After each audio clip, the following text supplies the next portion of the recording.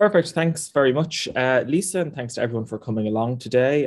Our presentation is around digital competences, the views in the workplace, based on a small piece of research that myself and Suzanne and our former intern Laura Ann Scanlon did as part of the Enhancing Digital Teaching and Learning project at DCU. We have presented some of this work already in other forums, and we're presenting it here today to a new audience. So we hope you enjoy. Many of you will have heard about the Enhancing Digital Teaching and Learning project already, and I know Sharon will be going into it in slightly more detail in the next presentation. But essentially, it's around building staff capacity around digital education, and at DCU, what we tend to do is offer professional development to teams of academics around the topic of assessment. Before COVID, we had some good engagement. Obviously, COVID through professional development up in the air, and staff were less inclined to come to us for enhancement development, where they were looking very much to stay afloat in the pandemic. So therefore, we pivoted somewhat, and throughout the project, then we started focusing directly around supporting student digital skill development. So we've been creating student digital resources. We have been piloting an initiative called DigiTown, a kind of a short, informal digital skills session where students get tips and tricks around using digital tools in college.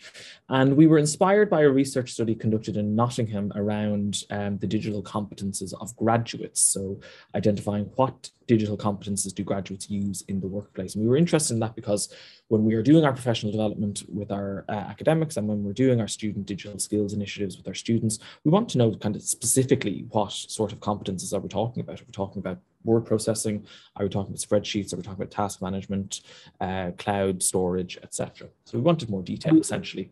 And that led us to conduct our own small piece of research with recent DCU graduates and also with employers and employer bodies to find out the broad, non-discipline specific digital skills that people are looking for in the workplace, again, to inform our EDTL activities.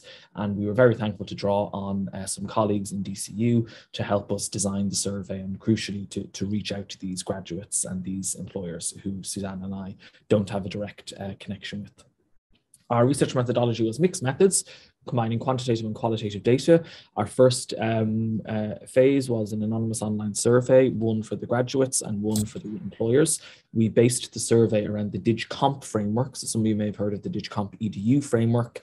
This is the DigComp framework for citizens and organizations, which states that there are 5 competence areas that citizens should be proficient in, as you can see them there, and they should have their proficiency should range from foundational to highly specialized. So we grouped questions around those 5 competences there: information data literacy, communication, collaboration, digital content creation, safety, and problem solving. We analyzed it in Excel, and most of the survey was Likert scale questions. We analyzed it in Excel, and then for the open-ended questions in the survey, the qualitative data, that was coded in vivo using the Brown and Clark model of thematic analysis. We issued the survey in February 2021, went out to around 9,000 recent graduates, about 600 employers. Very low response rate, as you can see on screen there. So we're certainly not stating our findings as empirical fact, but we do think they are illuminative nonetheless. Some possible reasons: obviously, there was no incentive for them to complete the survey. We had no connection with them. We did no follow up with them because, again, we felt we were using the contacts from our other units. So we didn't have direct contact with the survey respondents. And also, I think there was a kind of a malaise around the country this time last year, if you can recall back then. I won't go into the quantitative data in too much detail because I will share the slides with you, and you can look at them in more detail. But overall, if I just skip down to the summary of the quant data, as a whole, the employers rated some competences more important than the graduate respondents did, especially in area 4, which is around health and safety. Again, employers have certain obligations to ensure their employees are safe online, so they may be more aware of the competences required in that area than graduates would be.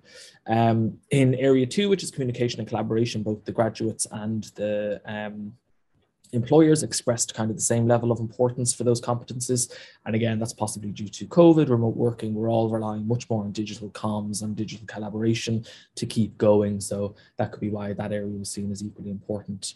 Except, interestingly, employer respondents thought that netiquette and managing digital identity was more important than our graduate respondents did.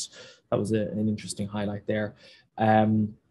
Again, in area 3, they roughly expressed the same level of importance, and in the area of troubleshooting and identifying one's skills to be developed, the employers thought that that was slightly more important compared to the graduates.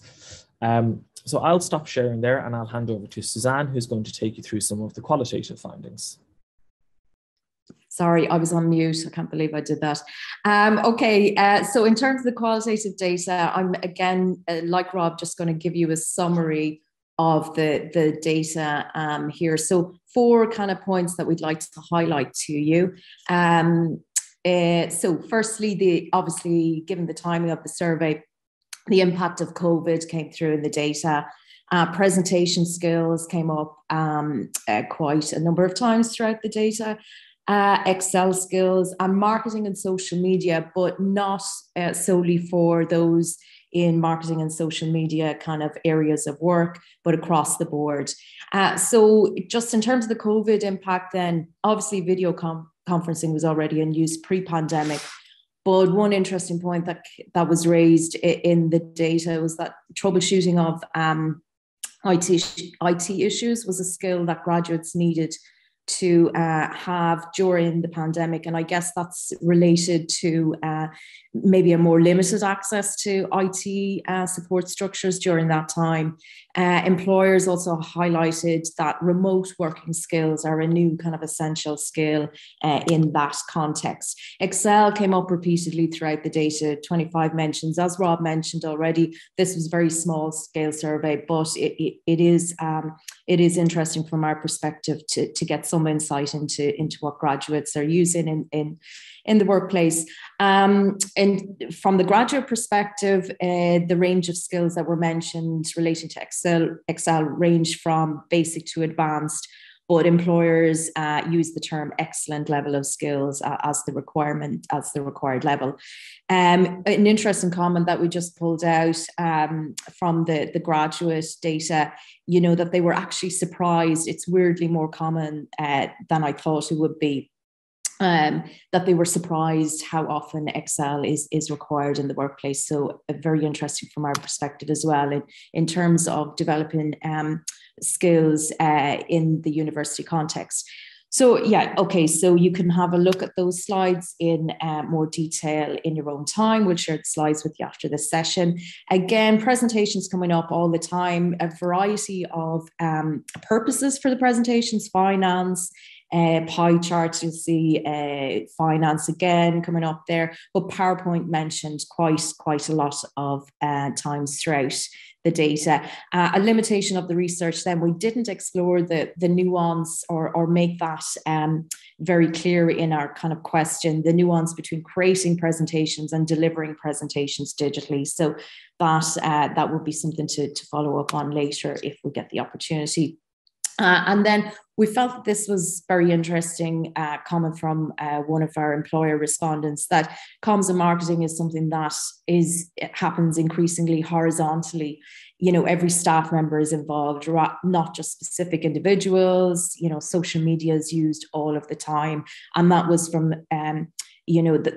I guess that's interesting in terms of developing skills and kind of guiding the work that we plan to do with students in terms of our digital skills kind of projects. I think that was Lisa giving me a 2-minute warning there. Sorry, the audio was a bit crackly there, but yes, I think so. And then just another interesting comment from the data, that there is an awareness amongst graduates that when they go into the workplace, that often they are called upon to kind of support older or more a different generation, as they very diplomatically put it here in this comment, that management are not often as technologically able and may need some help with technology. So that's another interesting point from the data. What I found was really interesting was there's very little explicit mention of artificial intelligence, only one mention. And a second one, machine learning, was the term they used. But I would have expected more mention of that specifically throughout the data, but it did not happen. Then in terms of applying the learning, as Rob mentioned already, we have turned our focus towards student skills development, just I guess because staff have been, up to 90 with professional learning in terms of remote learning, and then the kind of move in between being on campus and then back to remote learning again. So we focused a little bit on student skills development. We have an initiative called DigiTown. Interestingly, from our perspective, we've struggled to get students to engage or large numbers to engage with us, despite the evidence suggesting that, skills are required. So we're kind of going to reflect on how to engage students more in the coming semester. And we've also developed a digital skills hub, which is a collection of resources that students can draw on in their own time. In terms of staff professional development, then it's just reinforced for us the importance of digital assessments as an opportunity to support digital skills developments, and we're hoping to focus on that into the next semester. Lisa, I'm a little bit over time, so I'll stop there. But if anybody has any questions or comments, we'd welcome those, and you can reach out to myself and Rob at the email addresses below. Thanks very much. Great. Thanks so much, Rob and Suzanne, for that. Are there any questions on that? We have 2 minutes for questions. Don't be shy. I have one quick question, just for those that aren't familiar with DigiTown. Might you just give a 2-minute explanation what that might be? Okay, so DigiTown was what we did was initially during, I suppose, last year, we wanted to create a kind of a more social and informal space for students to develop digital skills. And we used a platform many of you will be familiar with called GatherTown.